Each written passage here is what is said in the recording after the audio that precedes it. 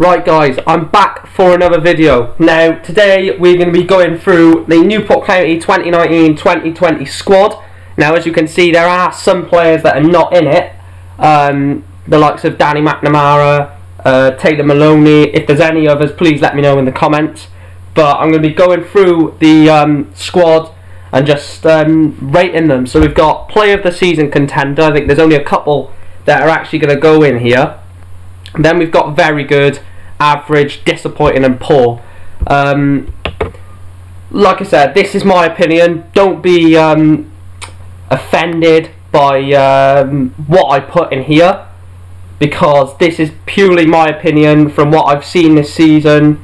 And obviously make sure you do let me know in the comments what ones you would change, just so I know, so I can get a better understanding on what people think. So we're going to go through this in kit number order. So first of all, we're going to go for Tom King. Now I'm going to put Tom King into average. Now this could get criticised a lot, this decision, but I don't think Tom King has done superbly this season. He's made some errors, but then again he's made some brilliant saves, or he's had some brilliant moments where have contradicted those errors. So I'm going to put Tom King into average. Now we're going to go for Daniel Ledbetter. Now I think Daniel Ledbetter has to go into disappointing. I think if he played more, maybe he could boost it up to average if there was more good than bad. But he's been injured pretty much all of the season, and when he has played, he hasn't played that good at all. So I'm going to put Daniel Ledbetter into disappointing. Now Ryan Haynes.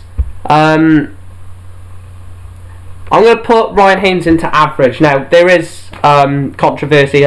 Well, this is probably one of the most controversial decisions I'm going to be making. Now, because Ryan Haynes had a blitzing start to the season, scored at Forest Green, played brilliant on that left-hand side, and he started the season as one of our best players. But since then, he's just dropped off, and there hasn't been that much end product from Ryan Haynes. So unfortunately, I am going to have to put him into average. But if it was based on the first part of the season, it would be very good, or potentially even Player of the Season contender. Right, Josh Labadie. Again, I'm going to go with... No, I'm going to go with very good for Josh Labadie. I think it has been a very successful season for him. He gives 110% every single game, and most games he comes out with a 7 or an 8. That's why I think Josh Labadie is one of our best players in terms of performers. Like I said, I could get criticised a lot for saying that, but I think Josh Labadie is in there as one of the best. Kyle Howkins. I'm going to put Kyle Howkins in average again. Couple of standout games, like I said, with Ryan Haynes at the start of the season, but since then it hasn't been amazing from Howkins, because obviously in the player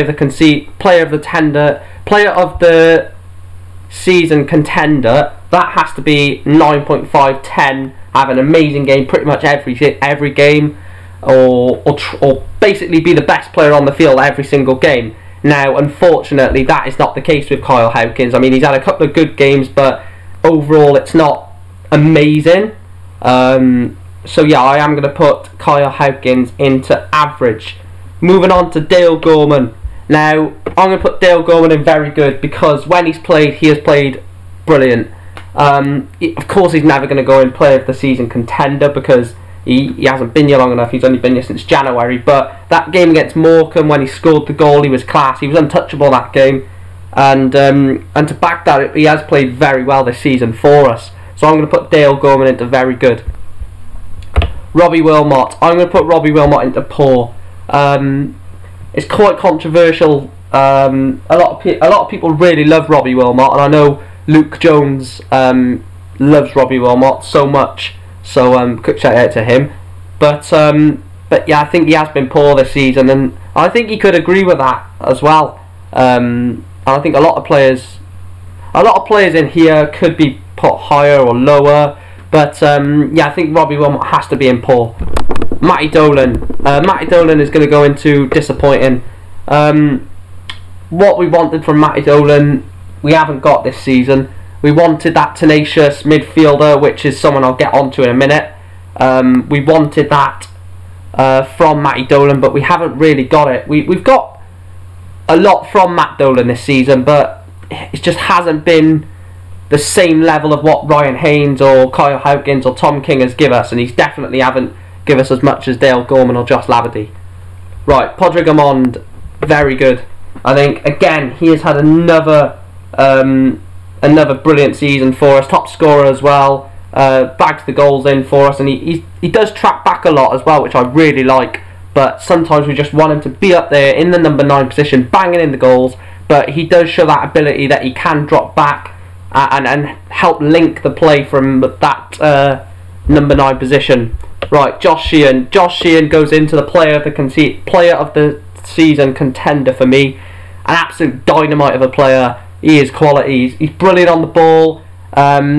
His recovery is brilliant. He picks the ball up from the likes of Labadie and Bennett in midfield, drives us forward, and his initial thought is, can I bring this ball forward? Can I play the ball forward? If he can't play the ball forward, then he'll look either side. He rarely passes back, Josh Sheehan, and I think having that technical brain, that football brain that he has, is gonna make him go a long way in his career. I think he could easily play at the championship level, in my opinion. Right, Jamil Matt. I'm going to put Jamil Matt in average. Again, he's not been disappointing. I think he scored goals, and that's the most important thing. But it's so annoying that the style of football we play, and it doesn't get him into the game as much as it really should. I mean, we lump the ball up towards him, and there's just no point, because he's not going to win it when he gets bundled to the ground. And so I don't see the point in playing that long ball up towards him, because it just doesn't work. So I'm going to put him into average. Ash Baker, I'm going to have to put disappointing. I think if he would have played more, I could have put him into average, but when he played, he wasn't the best player on the field, but he wasn't absolutely awful. It was just, but he hasn't played enough to go into average. So I am going to put Ash Baker into disappointing. It's quite funny that though, isn't it? How both right backs are in disappointing, and we always get targeted down the right hand side. You know, funny that. Tristan Abrahams, I'm going to put him into average. Yeah, I was going to put very good, but he hasn't been that good to play to go into the very good. But he's a brilliant impact sub, Tristan Abrahams. Bring him off the bench when you're 1-0 down or it's 1-1 and you need that extra bit of energy and pace, and he can hurt teams. And that's the brilliant thing about Tristan Abrahams, is the ability to hurt teams and really stamp some sort of authority on a game if we're 1-0 down or it's 1-1, and bring him on just to run the show, sort of thing. Right, George Nurse. Again, I'm going to put George Nurse into average.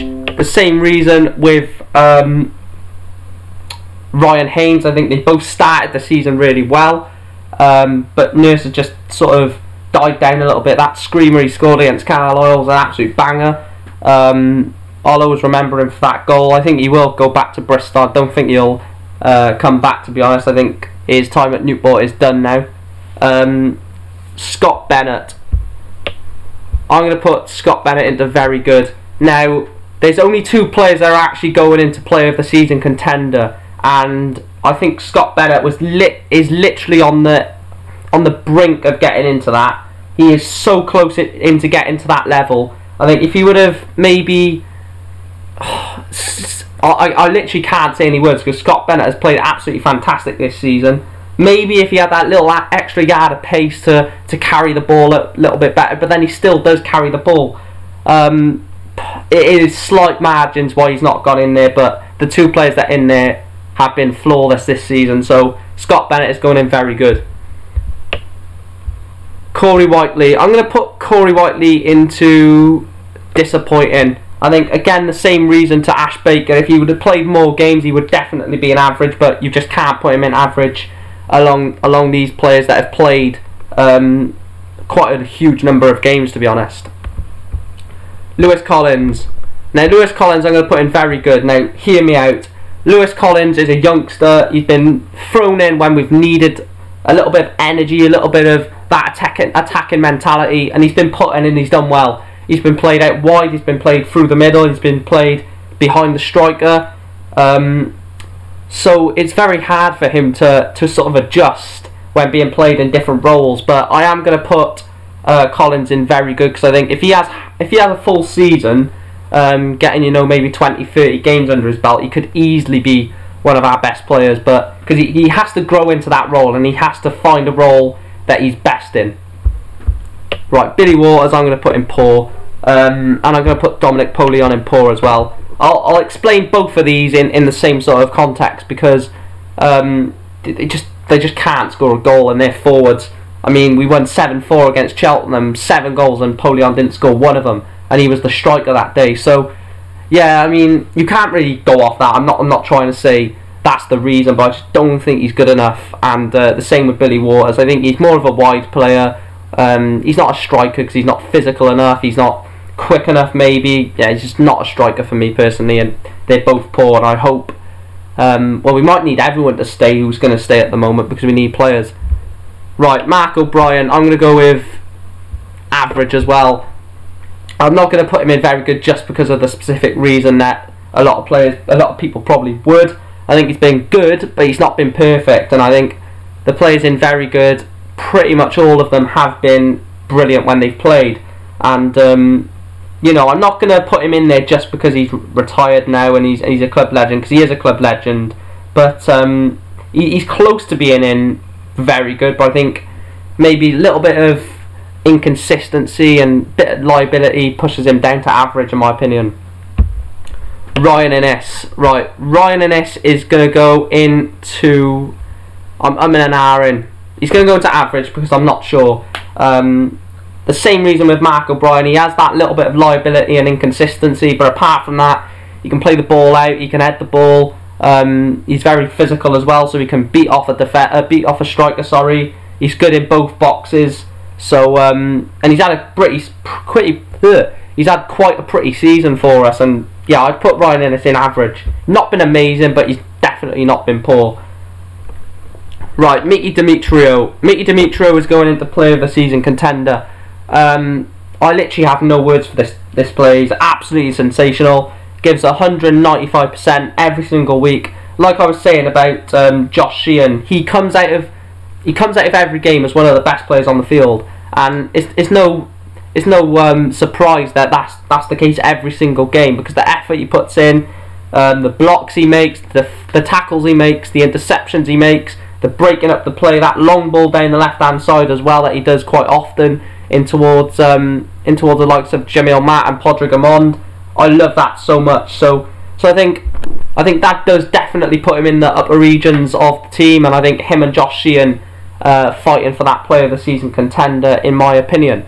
Right, Dom Jeffries, I'm going to put into average. When he played, he was all right. I remember that one game away at Malden and Tiptree, he played brilliant in that game, and he was probably my man of the match. I know Ammon scored the goal, but it was very last minute for Ammon's goal, and I quite like Jeffries. I'm really gutted about him leaving, but you know, we have to build and we have to go again. But I think Dom Jeffries is close to being in very good, but he didn't play that many games, and when he played he wasn't perfect. Nick Townsend, I'm going to put Nick Townsend into the same category as Tom King. Now that is very controversial, because everyone says Townsend actually is better, but you know, Tom King's our number one, he's Wales' number 3 or 4, and I think Nick Townsend is starting to grow into the role of being a second choice, and I think he could end up pushing Tom King all the way, if I'm honest. But yeah, I think it's going to be a very interesting season next year to see which goalkeeper gets the nod. I think it probably will be Tom King, but I wouldn't be too annoyed or too frustrated or too surprised if it was Nick Townsend. Right, Jordan Green, an absolute quality player. He is absolutely sensational. When we had him before, it was he's not that he's good, but he just has to have that end product, and he'll be a proper player. He's come back 2 years later, and he does have that end product, and he is still rapid. And you know, he's played very well this season since we've had him. I would have loved us to get him at the start of the season. I think we would have been in a much better position with him at the start, but you know, he is a quality player, Jordan Green, and there's no chance that we're going to have him back. Barnsley are going to snap everyone's hand off, because Jordan Green is definitely one of their better players going into League One. And I think he is League One level. I think he's League One ready as well. So Jordan Greening, very good. Right, Otis Can, I'm going to put into disappointing. I think it is just not. He is just not good enough. He played amazing when he was at Mansfield. He actually scored twice against us, I believe. And you can see signs of him progressing and being as that good player that he can be. It's just I don't think he's good enough to be the type of player that we want in our system. So yeah, I'm going to put Otis Can in disappointing. So there we are, guys. That is my 2019-2020 Newport County tier list. Feel free to let me know in the comments what you would change. Also, make sure to like, subscribe and share the video out. On the road to 500 subscribers, well, on the road to 400 before that, but target of 500 by the end of the year. Thank you all, guys, for watching, and as always, up the county.